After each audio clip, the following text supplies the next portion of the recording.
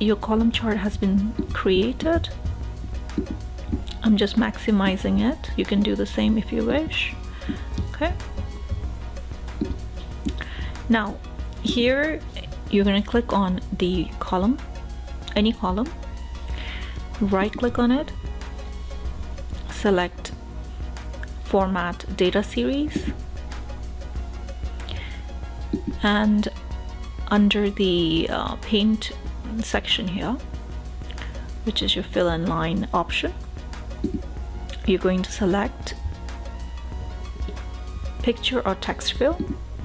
Okay, so I have already inserted a picture of the dot that I had downloaded earlier. If yours doesn't look like this, you need to click on the insert tab here, select the picture where you saved it, and then insert it here.